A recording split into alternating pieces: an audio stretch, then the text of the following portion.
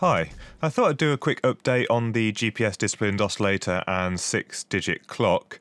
So today is the 25th of October and it's coming up to 2 o'clock in the morning and the clocks are about to change, so I thought it'd be a good chance to just see whether the code that I've written to update for British summertime is working correctly, and also I'd give a quick update on the clock.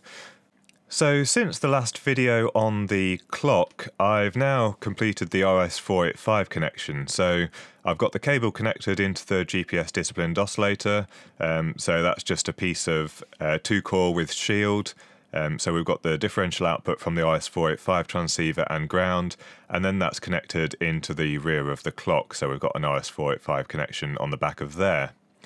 And now what happens is if I don't have the GPS connected, it runs from its own internal clock, and then as soon as you plug in the RS485 connection, the next time the GPS unit sends out a time signal, which is every second, the time gets updated and then it starts running from the GPS output there. So the code I've implemented on the GPS disciplined oscillator is sending out a string of bytes every second which has the time and date information in it. And what I was going to do was use the 9-bit mode on the microcontroller, and the first byte of the string was going to have the 9th bit set so it was easily identifiable when a new set of data was being sent out.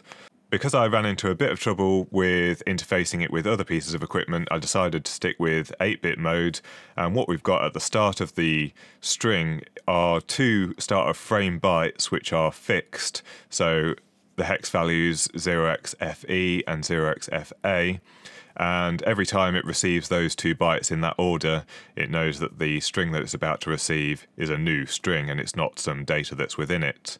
And then we've got a command byte, so I may use the RS485 connection for things in addition to the time. So every time a time frame is going to be sent out, the command byte is set to 1, and maybe if it does other things, there'll be different command byte numbers there. And then we've got the string of data, so hours, minutes, seconds, the day of the week, so Sunday, Monday, Tuesday, Wednesday, etc.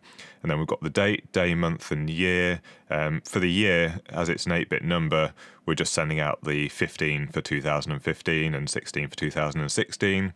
We've got another byte which is just saying whether it's summertime or not. And then finally we've got an 8-bit checksum of the entire string of data.